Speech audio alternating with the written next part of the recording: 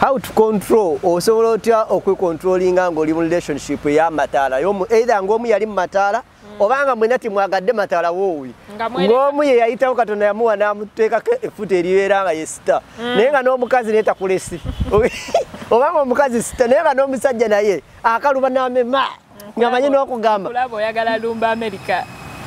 kale ng'ayagala n'okugamba nze mukyala gundi nze bawa gundi kweganga teyirikiramuuko kagamba nti Kakalaamu ze saagala bintu byakundabisa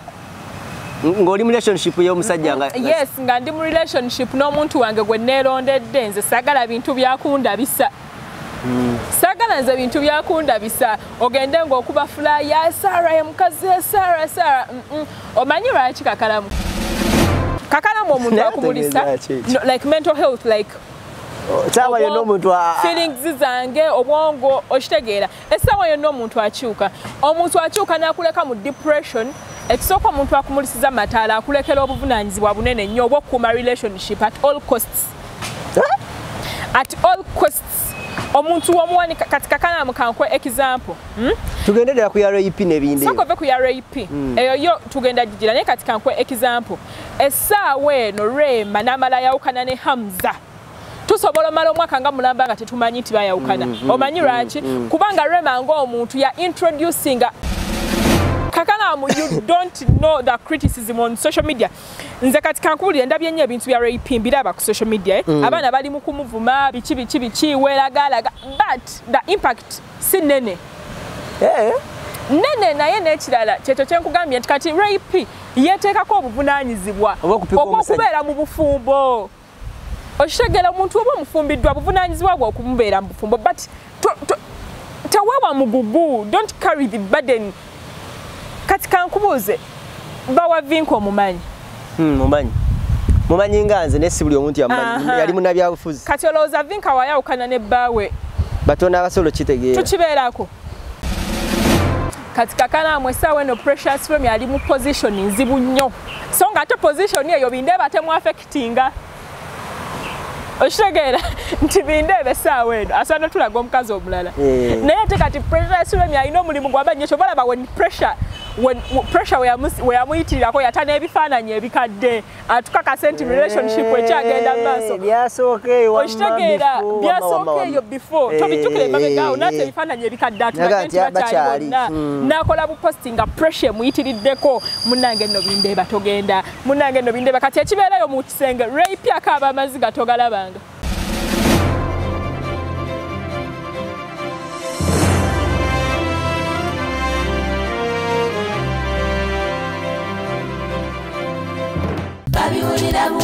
onoonya essomero omwana w'omwana afuna ebyenjigiriza ebya nnamadala eddungi nga likwatako buli muyizi ssekinnoomu okugyayo obusobozi bwe eritakoma kuyisa baana wabula nga likwata ne ku by'omwoyo Garfield Nursery and Primary Schools Mpererwe ky'ekyokuddamu kyo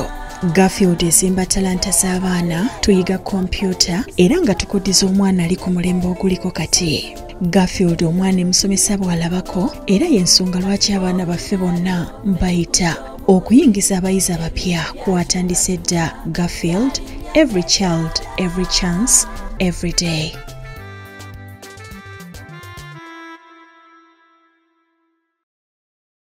Obadde okimanyi nti okuleka ettaka nga tekuli kiriko kyekiviiriddeko kibba ttaka. Kaakati abalwazi Forestry Limited bakuleetedde pulogulaamu eya kalitunsi era ku ttaka lyo sasula $2.5 buli yiika bakuteekateekera ettaka bakusimbireko emiti ate bagirabirira omwaka mulamba ku $2 giba myezi 6. Bakutegeeza nti sezoni esooka omwaka 2023 egguddwawo booking batandika okuteekateekera nursery bed basangibwa Kasangati ku Buyinja zone. Osobola kubirako ku noti 7 noti 3 283 391 oba ku WhatsApp ku noti 776 991 603 bookinga kati sezoni ereme kuyitako naye nga teweerabira Lwazi Forestry Limited.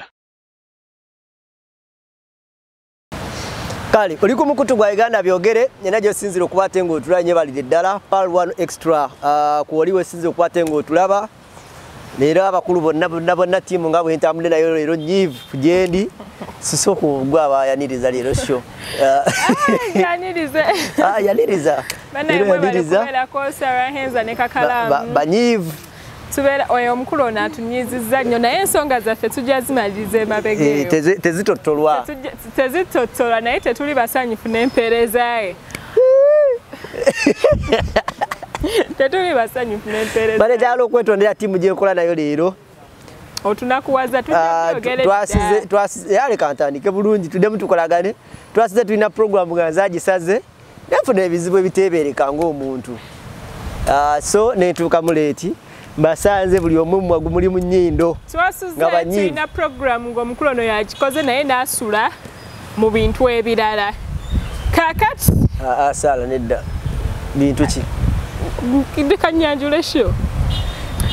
tutambulamu ne bannaffe aba Organic and Product bano bakambako okuzigambira sukali pressure houses basangibwa ku Access Build bagala Dr. Senye basinze okwate nga kujjanjaba Kanyanya Palm Shop Store abatuuse ebintu abijja mu ggwanga lya West n'abeta mu ggwanga lya Uganda solo kwate banoonya ko ali ku police post ye naba Kanyanya police post ya yamuka kuna Masero ya kwate ngo basikwasaganya mpola mpola twagala okwebaza abayizi abayise ku St Albans Day and Boarding Primary School wa Kiso Kisimbiri mu town bayitidde ddala waggulu amanyi waggulu abaana of course division ezisooka n'ezokubiri be bayise bokka abasigadde abokusatu bayinaawo so twagala okubiriza omuzadde yenna gyali awo nti osobola okukwate nga wegatta ku Central Bands esangibwa saidiza liri wa Kiso mu town noyamuka ku kisimbiri awo omwana asobola okukwate nga asoma bulungi nnyo compound na buli kimu kiri kiriya osobola okukwate nga weeyagalira ddala banaffe aba Garfield Dan Nursery Primary School basangibwa wano ne Kitala Mpererwe of course wano ku Tasso Road basinzire okukwate nga bakutuukako n'okusomesa bayitidde waggulu nnyo nabo balina center number osobola okukwate ogendayo n'osobola okukwate ng'otwalayo omwana asobola okukwate nga asoma ebyaddala nasobola okukwate nga ayitira ddala bulungi nnyo mpolampola Lwazi Forestry Limited bo bano bakuyambako okukolera project gye wagula oba gye wateekateeka oba ettaka oba kikine nga tonaateekawo project egezaako okukwate nga ekumirawo ekintu ekyo nga tonaakuteekateeka kugamba nti kanzimbe oba kankolewo project yonna osobola okukwate nga weekwata asangibwe kasanga tyawo ne bakuteerawo emiti ne bakusimbira emiti ne bagirabirira omwaka mulamba nosobola okukwate nga ate gye bujja okutuuka okwagala okugula oba okuteekawo ekintu kyonna kyonna ng'emiti egyo gikuyambako costs zosobola okukwate nga osasula mpolampola bannaffe aba Lwazi Forestry bengezaako okukwate nga nkutegeeza mpolampola naawe weewuwo kakati faabe wange tugenda kutandika ne bannaffe aba Praise Property Consultants munnange ali eyo ng'oyagala okugula ettaka ku buli luguudo lwa Uganda lwonna Praise Property Consultants balina ettaka ate nga buli ttaka ly'ogula libeerako ki libeerako ekyapa tekuli nkaayana balina n'enkola eya kibanja mpola oyinza okuba ng'oyagala kugula ttaka naye nga ssente olinawo ntono mikwano mujje mugule ettaka osasulako mpolampola paka wookola ki paka woomalayo tulina plots okutandikira ddala ku kakadde kamu 1 million poloti weeziri nobanga munnange weefunira ettaka ku bbeeyi ensaamusaamu tusange ewandegeya ku Namuswa Plaza level 4 room 407 eddagala ly'amannyo lye tusenyesa baliyita Bright Up Bright Up lino eddagala ly'amannyo ppya liwonya amannyo agaluma amannyo aganyenyeera amannyo simanyanga agavunda wekwata eddagala lya Bright Up amannyo nga gaguba eddagala lino lijja kuyamba ligira mu flavors nnya eya papaya eya chako eya garlic neya aloe vera kati munayo osobola okwefuna eddagala lya Bright Up ku supermarket yonna ekulinaanye gw'atayagala okusuubula genda mu kikuubo oba ogende ku Kenjoy ogende ku Mega Standard supermarket ezo obeere ng'okola ki ng'osuubula Bright Up gw'ayagala kamukamu genda mu supermarket ekulinaanye oba ku dduuka bagambe mumpeyo Bright Up flavor yonna gy'oyagala weeriri kati saagala twolabire bannaffe bya Humera Automobile bannange abaagala ogula emmotoka mu Uganda naye nga ensindikagano nnyingi bannaffe aba Humera bakutunza emmotoka bano nga basangibwa Dubai tumye emmotoka yo kapyata okuva e Dubai bagikutikkire paka wano ku ssente ensaamusaamu tebaguza wanene emmotoka mu bondi za Uganda emmotoka ya miliyoni 5 ogigula 6 nedda bannaffe aba Humera Automobile basangibwawo Dubai batuuse emmotoka wano mu Uganda otumye emmotoka n'ogisasulako ne bagikutikkira emmotoka yo yonna ekika kyonna kyoyagala noba ng'osevinze ssente empitirivu be bannaffe abo gendako ku website yabwe ogendeko ku channels zaabwe obeere ng'ate munnange obalaba gw'ayagala ogula emmotoka gigule Dubai akamotoka akatini kati ate mwabagula emmotoka ennene wamma ate mmwe mugenda sevingira ddala ssente empitirivu tumya emmotoka yo bagikutikire paka wano nsembyeyo omukyala Sarah Rashid Lukwago asangibwawo Katwe ku Musa Bode kati mwabami abalina amaanyi g'ekisajja agabula abakyala simanyanga mwagala muwoomya ate simanyanga amazzi enseke zazibukula ogire bwotyo ogaziye byonna ebiri mu mutima gugamba wendeka omutima gugamba enesite kwa jagenda omukono gikusinga amaanyi kugaziyakweleka nkola obulango bw'abendi ayogera muwoomya wasikwago mwabagala okuwooma simanyanga bikina mwabalina endwadde ez'enjawulo mugenda okumusa bode ekatwe omukyalo oyo akole ki omukyalo oyo abawe eddagala mwabalina ebizibu mu nseke bla emboozi zonna eziringa ezo nga obuzibu bukususseeko ebwandaddu ez'enjawulo ate n'ekirala gift tab Valentine is coming bannaffe aba gift tab kakalaamu omukyalo ogenda muwa ekirabu ku Valentine namuwa kasi jangu ku gift tab tukola hampa zonna ez'enjawulo twakola linnya kuweebwa fe tujja kubabwa abalala nti bakola bulungi bampe kati nno kuba akalango aka gift tab director CEO omukulu nanyini wa gift tab Gerard yinya lyange lyennyini bamuyita Gerard ate ddala inzo okubanga ate Seguya ne tukwatagana bulungi simanyi naye bamuyita Gerard mwami Gerard nze Gerard Seguya Lubega ebirabo byange obinsimbule nina abantu bange benjagala ennyo ku lunaku lwa Valentine era ogenda kumpa packages nga ampe mwabagala ebimuli bino ebimuli bya ssente sijja mukayanya nnyo ne mama wange nandibadde mmuwa naye osobola okumpaayo ekimu nenfuna bwe nkiteeka naye bakimpa tebutandika bimanya nti twabitegeera nti babikuwadde bakitadde waani ngenda bibawa naye obuzibu bwe nnina ennamba ya gift tab kansooke ngisome busome tugenda mu Valentine sinnagikwata mu mutwe tugenda mu Valentine mwabagala okusurprisinga abagalwa bammwe abakola deliveries tumya butumya kirabo kyoyagala manya hampa manya biki omukulu ono mukubire ku 0776 0776484353 ate mwaba Airtel mumukubire ku 0750871247 gift tab Uganda obere ngo surprising omwagalwawo ne Kakalamu wonjiza yakalabo ku Valentine wale kuddeko omukwano gwa gundi gwa mataala guno ogwabirabo ne bakuletera kirabe kinene n'okimulisa nga bagirako n'abafuba ebigombe nga bebakwata from yoabi wale biguddemu okwo sinafuna nfuuyira butaala naye sinafuna nfuuyira ng'ombe nandeereetu naye nga yo ow'amataala nali mufunyeeko ndowooza gwagenda okusooka okukola ki okundeetera ekira ku Valentine n'emirere ate lwaki kale ojjaku ndi mukwano gwo kaakati experience yali etya ey'amataala njala nina wengenda okutwala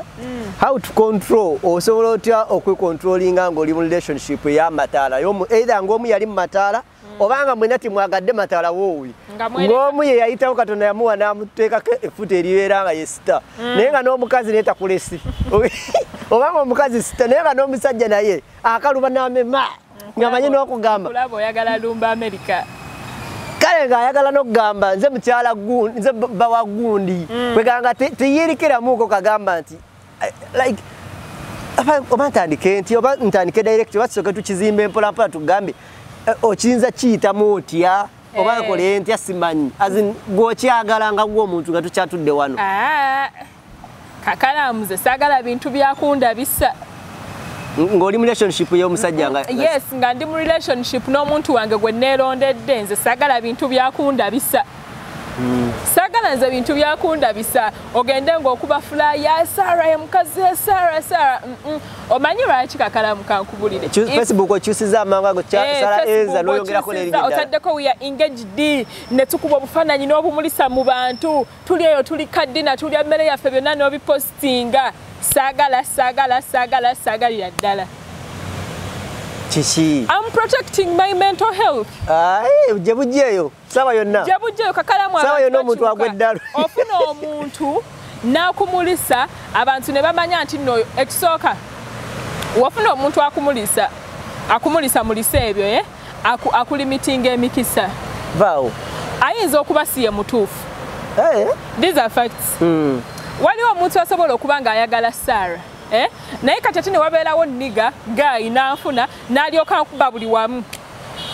kati oli bambi n'akola ki n'atya n'agamba Sarah mufumbo so ng'ate onamulisa ebigendererwa bye na si bituufu ayagalamu bya just abulewo Okitegeera olaba wenfiirwa omusajja omutuufu kubanga gwe nnyini ontaddeko olukomera tobuyagala Kakalamu oyina enamba yange ku WhatsApp onfollowinga ku Facebook oyina YouTube channel zange walabyeko nga postinze omusajja nti kuliko ekimuli ng'omuntu akutte n'emikono tolabika yaani akutte ekimuli abula wakweka oyo mugalali anaatera oziyira nedda ebyo ebimuli nabisanga I love flowers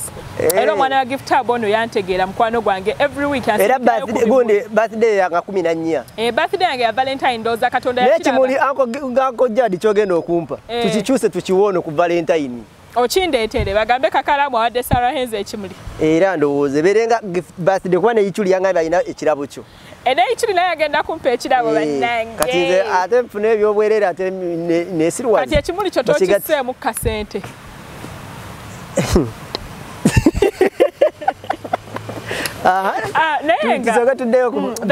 obadde ogezaako leeta nti nawe mwenyinyini nga wooli toteeka kifaananyi ku gundi nze unless otherwise nti kati kino tekyebeereka katugambe mukolo nti oba mbaga twewasizza then lwemuliraba ku musajja wange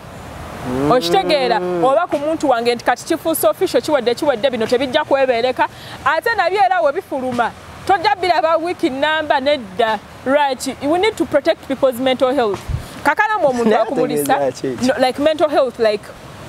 sawa yonna omuntu feelings zange obwongo okitegeera essaawa yonna omuntu akyuka n'akuleka mu depression ekisooka omuntu akumulisiza mataala akulekera obuvunaanyizibwa bunene nnyo obw'okukuuma relationship at all costs omuntu w'omuwani kati Kakalamu kankwe example tugendera ku ya rape n'ebindi sokove ku ya rape eyo yo tugenda gigira naye kati kankwe example essaawa eno Rema n'amala yawukana ne Hamza tusobola omala omwaka nga mulamba nga tetumanyi nti bayawukana omanyi lwaki kubanga Rema ng'omuntu ya introducing kati ekya rape lwaki saagala kikomentingako nnyo nti rape yagezaako nnyo ku introducinga Bindeba naye n'amulemerera abantu tebamusiima public teyasiima Bindeba nesima ku omukyala ekitali ku Rema n'amuza nti abantu bamuacceptinga kati Rema ya introducing omwami mu media okitegeera abantu ne bamwagala kati abantu bamumanyi naye asobola okustandinga gyali yonna n'akola amawulire essaawa eno Hamza n'amala akuba owa boda oba n'atomera somewhere amawulire gamubeerako ne bamunoonya n'okumunoonya nti naye Bindeba basobola n'okumusanga akatugambe nti oba anything okitegeera media no one cares honestly no one does so kati newankubadde nga bali bagakibuildinga like that way but kyagaana rape yagezaako nnyo but nina we nali ne banyanjulira omwami omu nga baŋŋamba ye ex wa Anne Kansime naye yali amunyanjulira gundi Philip oba yali musajja naye simulabako innocently naye yali amunyanjulira yasooka najja omusajja najja bwati amugamba omukyalo oli omumanyi gwe nakusindikirako bami kyagala kyogera yenda mukugamba n'aŋŋamba ono yaŋŋamba YouTuber gwensinga okwagala ng'amwanjulira oyo gayi anyanjulira oyo kigaye n'amugamba ono nambuuza omukyala nga ono omumanyi wallahi nga simulabangako n'aŋŋamba tamumanyi nti naye yali atambulanga wali eri mukyala n'alyoka ŋŋamba nti oyo yali ex wa Anne Kansime ne banna kati ng'ateze gwe mmanyike kano kacali akamachali akatono kaliko nziko yadde kamachali kakali akakalamu kawe naye abantu bakategera ne bakola ki naye oli tebamu kati amataala ekituufu kiri nti Bindeba gamuzira osobola kikkiriza amataala Bindeba gamuzira Kakalamu wetusangawo Bindeba tumuyitako ne tugenda ku byaffe naye wetusangawo Hamza soka nosi omusajja nga afaananamu oyo si Hamza wa Rema olaba gundi Rema ayina omusajja amuvuga era naye bamuyita Amuza okitegeera naye era omutunira bwe tumulabanga Amuza mu nnyini oli baava naye eri omubaka ye oba omumanyi alina ekirevu bwati abeera nnyo naye naye olwedde olaba n'ekifaananyi gayinga afaanana nga gundi nti kati society ekuwa obeera weetaddeko obuvunaanyizibwa obw'okukuuma relationship eyo at all costs okitegeera oba ofunamu oba bikutamye obeera ogamba bannange abantu banandaba batya okitegeera ngenda banyonyola ntya kati n'obeera mu bulamu bw'okunyigirizibwa kubanga omusajja wamukuba abantu tosobola kumukyawa so kati womukyawa ne mwawukana n'ogamba kati katukite media yonna netegeera Rema ne Hamza tebakyali bonna subhanallah awula no nawe subhanallah Kakalamu you don't know the criticism on social media nze kati kankubulira ndabye nnyo ebintu bya raping biraba ku social media abaana bali mu kumuvuma bichi welagalaga but the impact si nene nene naye n'ekirala kyekyo kyenkugambye nti kati rape yeteekako obuvunaanyizibwa okubeera mu bufumbo okitegeera omuntu oba omufumbiddwa buvunaanyizibwa bwe okumubeera mu bufumbo but teweewa mugugu don't carry the burden kati kankubuuze bawa Vinko omumanyi mumanyi nga nze nesi buli omuntu yamumanyi yali munnabyabufuzi kati olowooza Vinko wayawukana ne bbaawe batono abasolo kitegeera tukibeerako nze nsolo kitegeera kati gwe okitegeera n'abantu abati naye general public tekibeera nako in fact esaawa eno Vinko asobola n'okuleeta omwami omulala atali oli gwe tumanyi nagamba wuno omusajja wange okitegeera so naye kati buli wokwata omuntu n'omuteeka mu mataala n'ogamba Sarah ye sakazi wange Sarah ye mukazi wange Sarah ye mukazi wange Kakalamu ng'abantu bakimanyi Sarah ye mukazi wo Sarah ye mukazi wo gwenga goba wetaddeko obuvunaanyizibwa okukola ki okumukuuma oba nkukubye n'owulira nti ate bamusanze simaye ku kayeni nga toliiko okitegeera lwaki tewabadde naye n'ogaba bannaake simayina gina nze tera nsanga Rema mu kivulu eno nga talina amuza mu bivulu waliwo gundi bakayita katiwooko kali wano manyi katiwooko weri ne bajja ne babitusi be banywanyi be nga tali naani na Hamza ndakuba nti kati kyagenda kimanyiza abantu nti asobola otambula nga tali yekka naye ku mugambo gw'e Kampala wano mugambo gw'e Kampala singa teyakimanyiza abantu nti asobola otambula yekka kati Kakalamu essaawa eno Precious Remi ali mu position nzibu nnyo so nga ate position eyo Bindeba temwafekitinga okitegeera nti Bindeba essaawa eno asaana tulaga omukazi omulala naye ate kati Precious Remi alina omulimu gw'abanyesha oba laba when pressure we yamuyitirirako yatana ebifaananyi ebikadde atukakasa nti relationship ekyagenda mu maaso okitegeera byasooka eyo before tobijjukira emabegaawo naate ebifaananyi ebikadde atulaga nti bakyali bonna n'akola buposti nga pressure emuyitiriddeko munnange nno Bindeba togenda munnange nno Bindeba kati ekibeerayo mu kisenge rape akaaba amaziga togalabanga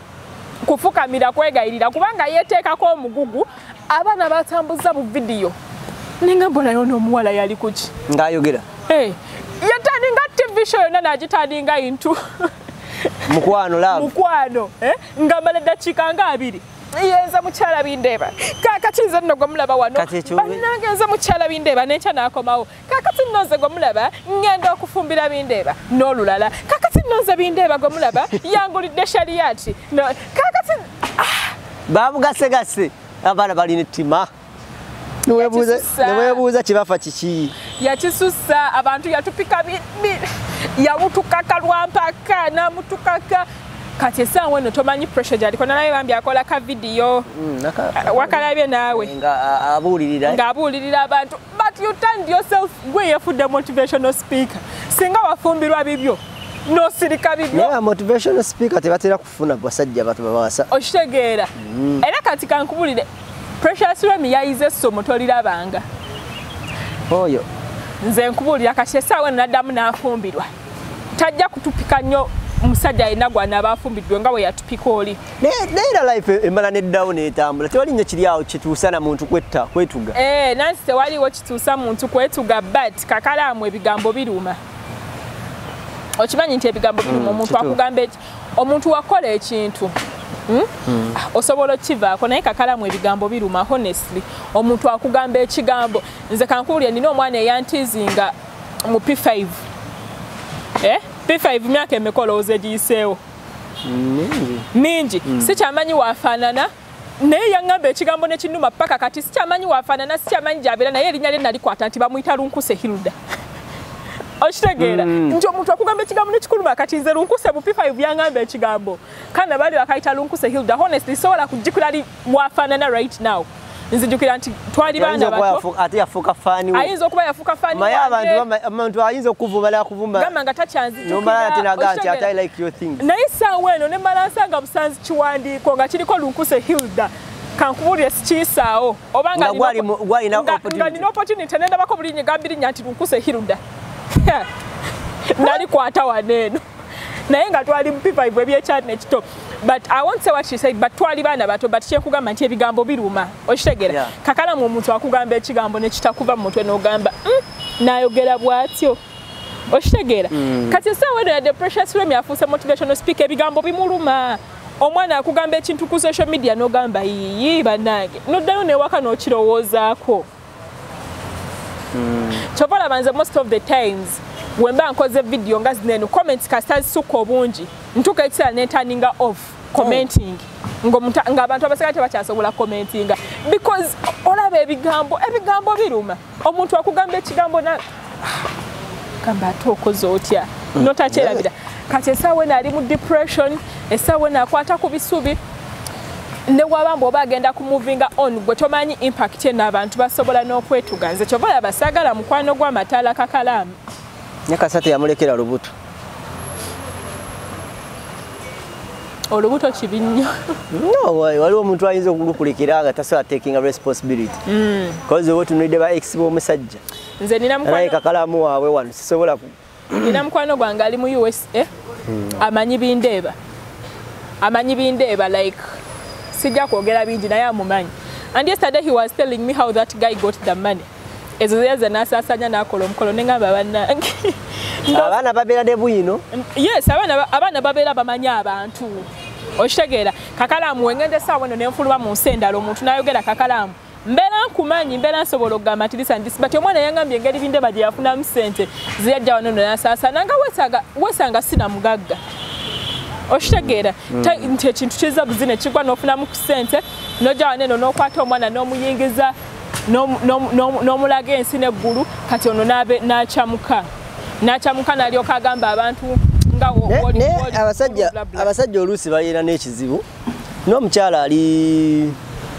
aba Sweden yali yankubirako oko ng'alina ensonga gy'ayagala okunyonnyolamuuko naye nga ndabye alabika bambi ali mu buzibu obutagambika yalina gaayi eyajja e Uganda n'amukwana bwe yamukwana ne bagenda ne bakyala bakola kwanjula in fact omusajja yali yeteyategeera n'amutwala Sweden amangu ago n'awasa n'amuzaalamu omwana omukazi yapapa mangu muzaalezaalemu mangu nzamulina yali yakazaala omwana agerolaba omusajja nga alina abaana aba basatu abeera n'abaana abasatu ono yakapapa agenze yakapapa babimuleetera abo abaani n'abaana bameka ebweru babuvunaanyizibwa nga ebyaddala abeene abe Uganda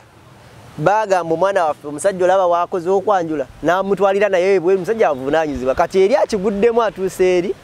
alina abaana bana obuvunaanyizibwa bungi abulina talina bw'asobola kusomera addeyo asomera asobola ofuna omulimu talina bw'asobola kukolera kwegamba ali mu kattu kagamba nti neebe waffe tebasobola yadde n'okumbuuza oba yadde n'okuweereza yadde akantu yadde n'ekimu naye nga beebuuza gwe nga togulayoko kapoloti Kakalaamu mpulira njagala nakwetta kubanga abewaffe baŋŋamba gwata yagenda ebweru notagula yadde kapoloti naye ng'ebyaddala seba banyonyola nti natomera mu kintu kyesikola ki kati ye agamba nti omusajja ono ne waba akwanja bukwanya essaala wano asobola ogera neyeewola eri babawola neyeewola n'akwana essaala namugulira n'ennyumba oba poloti ye n'asigala nga eri asasula amabanja najja foolidde naye nga akwanya girlfriend nga bonaakwana naye kiba kyetagisa kwanjula n'akwanjula addayo n'asasula amabanja kati ekyo akikola almost every 2 years buli wajja e Uganda abeera alina amabanja Kakalaamu kankuli social media kuneeno abafere balaavu bangi omuntu ajja n'akulaga ensi n'eggulu bannange nga mufere kyobalaba tekiba kirungi muntu kwemalamu okitegeera nti nsanze omuntu kanneemalemu ate n'ekirala ebintu binene ebyamataala abantu si balungi ne kambuuze sana social media esolovaako omuntu ali real definitely n'omufuna ne mubeera n'omufuna nga twefunye ku social media ne tukola n'omukolo ne tuwangaala omanyi waliwo omuntu akulaba n'akwagala okitegeera n'akwagala ku social media n'akwagala nga butuufu tayagala kufera kati waliwo n'abalala ababeera kyamukeetedi ne bakyamuka bukyamusi kisaala ekyo okitegeera kati either we gwe saala ali mu eno position olina okumanya onanjagaza ki naye ng'osolo kitegeera. Onoonya essomero erinakubangulira omwana watukagane n'omutindo gw'ensi eno. St Albans Junior School Day and Boarding abasangibwa Wakiso Kisimbiri ky'ekyokuddibwamu kyo. Basomesa abayizi okuva ku nassale mpaka ku kibiina ekyomusanvu. Balina ekifo ekigaza obulungi abayizi mwe beegazaanyiza. Balina computer lab, school van etambuza abayizi. Balina dormitories enzimba obulungi n'abasomesa abakugu mu kye bakola. Basomesako curricular activities omuli okuyimba wamu n'okusamba omupiira. Balina standby generators singa amasannyalaze gaba gagenze. Okwewandiisa okw'abayizi abapya kuguddwawo. Gwayagala okumanya ebisingawo bakubire ku noti 7553224447 oba noti 772543 oba bakyalire ku ssomero lyabwe erisangibwe Wakiso Kisimbiri. St Albans Junior School, we nurture potential.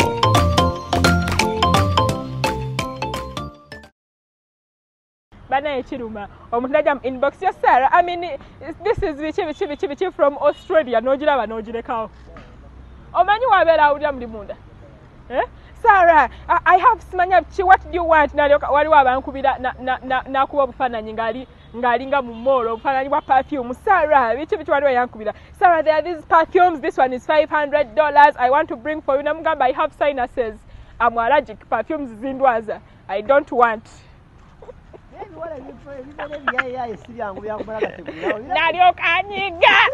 Nariokanyiga nangamba, okay, that is okay. Sorry, I didn't know. Can I bring for you some shoes? Namugamba, ever in open shoes, sambala sneakers. Tanatuka kwa iPhone. Tanatuka wao. Tanabatuka kwa also anokuchipa nenjigana. Kati ogenda kupa iPhone, chimpozi ngogenda kubukigina 15 nina 14.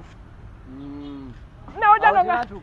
Janongamba, Sarah, I want to bring for you 14 Pro Max already. You know, yagala mbele na bilindi mufere. Mpozi mbukingira 15. Ebereyo. Ngatenna bana kufuluma. Naye osolo gireta nenjigana kuba neno sigwe yagigula. Kati ebyo byabiruma abalina sente. Yeah, by the way, abantu abasajja abayeyo nga mulina sente temulowooza nti kiri obvious nti kubanga olina sente zo ngenda kukkiriza jangu onkwane bulungi. Okuwa ku muntu kiva mutima munda. Nsobola okulondawo okuwaako omwana owa bulijjo owa boda kubanga bino bintu byange. Nze Shaira Gashumba yabagamba, my whatever my rules. Nze nnondako gwempa kati woba oyagala naawe nkuweeko. Tojja nakamanyiro tondaga nnyo nti olina ssente nti ogenda kummanyira mukwano si gwandiisa ondabye bukulu. Oshitegedde tonsanze nti bangoba mu nnyumba. Jangu bulungi, jangu mirembe, nyinyonyole ensonga zonsalewo ate wenkugaana si lutalo. Temulowooza nti mugenda tumanyira kubanga mulina ssente. Temutumanyira mikwano. Oshitegera.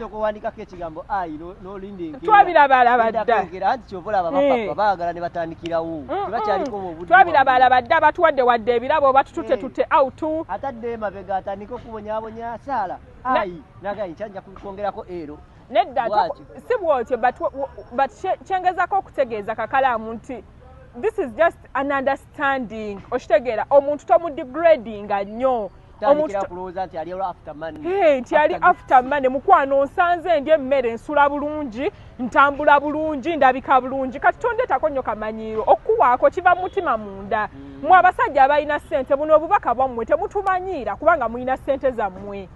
Temutumanyira bannange omuntu mukwane bulungi si gwamukuzizza si gwamwambaza tomusanze ku luguudo osanze nkolamu obusente bwange yadde buti naye bumbeezaawo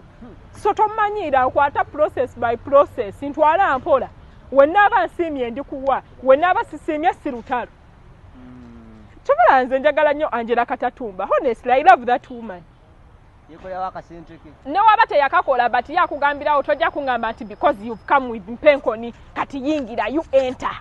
because mvuga mpenkoni I'm going to do you this, I'm going to do you that. Newemba mvuga kavitizi akakadde kali akali ku ekekange tomanyira genda ku Sereno sange yabavuga mpenkoni okwanaabo lwaki okwanyenze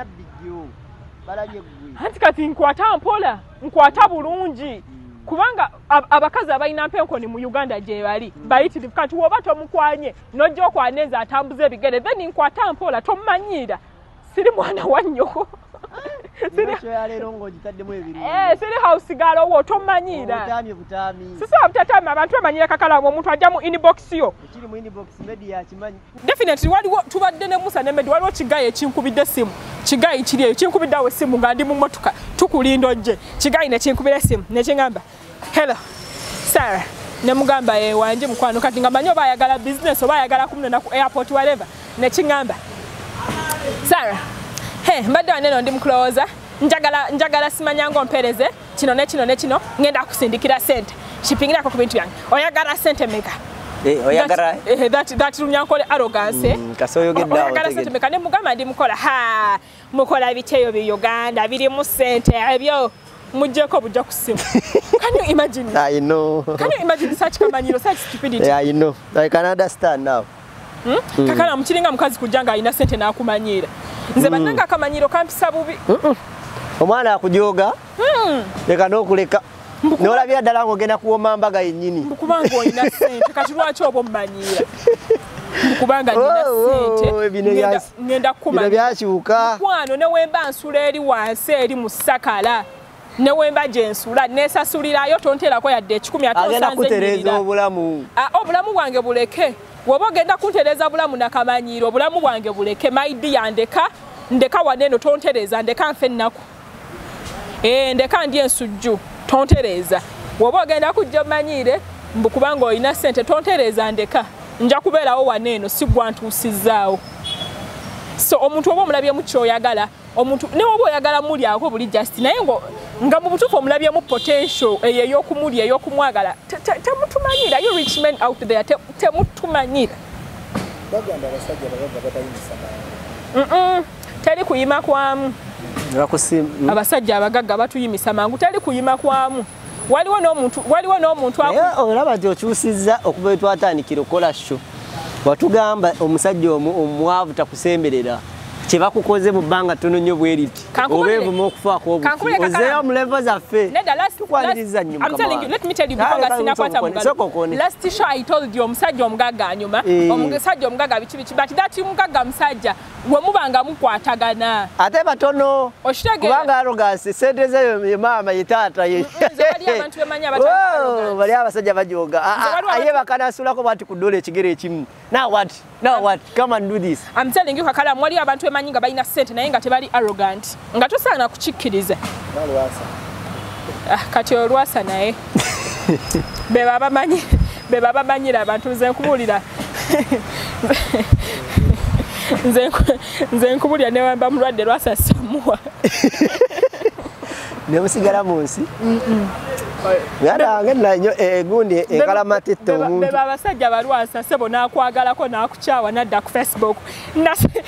Alina post yakola. Mbukale mwabawala abalina obutwe bw'ensuwa. Obutwe bw'enswa n'agagulu g'abanywankole. Nogamba kale mazima labo omusajja ono. Omukazi gwe wafukamira n'omugamba please Sam. Omusajja omugagga anyuma naye n'abagagga babeera n'empisa. Batono naye. Batono. Ate naddala abantu abasinga okwekoza abo abagagga babatalina mpisa be bagagga wadde obukulu. Nga sente bazaayo obukulu nga byoya. Abavudde emmanga. Masaka eyo abasomoserwera nga yakula basula kutiya za mmwanyi banange wafuna ku sente. Naye abantu abakulidde mu sente. Abantu abakuze nga sente zaabwe baziina. Abantu abakulidde mu family ezirina sente. So oli omu kwaba abawala abatono abagamba money is nothing to me. Yes. Like ofunyeko ku sente zo notukanga ekigambo omuntu okuwa 5M tekyetagisa fukamira thank you munange onzadde munange mukama bade nazijja sifunye sente nyingi naye omutima negumatira sifunye sente nyingi sikulidde mu sente sinafuna sente but nkimanyi nti sente zikoleka with life okitegeera nze nkimanyi nti sente zikoleka kubanga era mbeera mu mbeera nga netaga sente tewali wazimpa oziyiya mpola n'okola n'ogatagata n'ozifuna kyobola banze I don't accommodate kamanyiro toyina nsonga lwaki omanyira toyina nsonga lwaki omanyira eya leero gwagera n'ogisiibula leero otaamye era kanjisiibula obadde oteesa ki tulaina ku mekotuka ku birthday yo kakatandika yegwe birthday boy yanga 14 ayagala bimuli naye abadde alina gwampadde wano ati nina alina gwampadde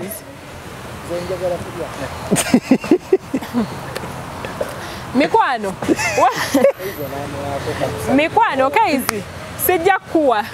nkumye lwatu ng'ensi eraba sijja kuwa era ebyokulya biveeko genda ofune gw'osaba omulala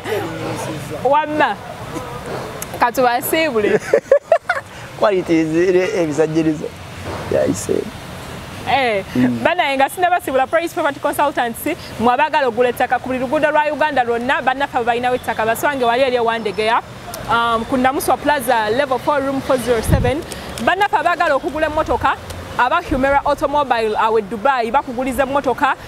nga mpya ne bagikutikira paka wanene mu Uganda ng'emisolo gyonna bakoze eki bagikozeeko mwabagala okuwooma sibanyanga obufumbo buganye sibanyanga biki ebigwa mu ttulubu ebyo omwana abuze enkwanso z'essajja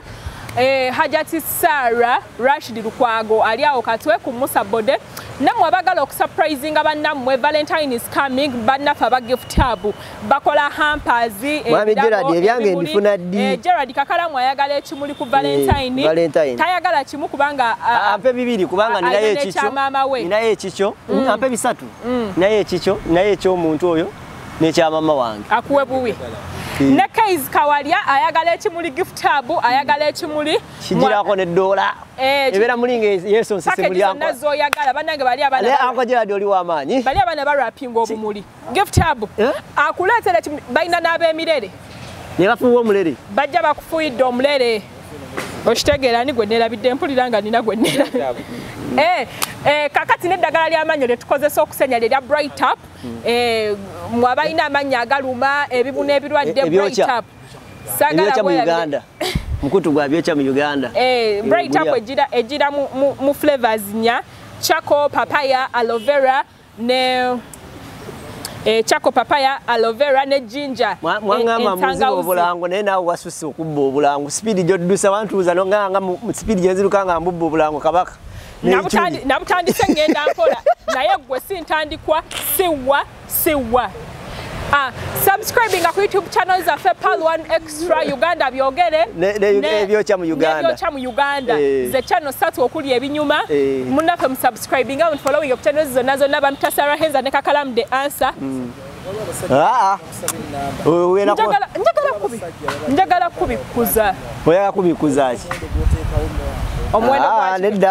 nedda tetutulukawo Kaizi nedda sako nindeko Kaizi nze situndda mifulejje genda wali eri ku Sheraton awaawo ku speak ovugevuge ojja kulaba abeerenga oyagala okusuubula si gusuubula ewedde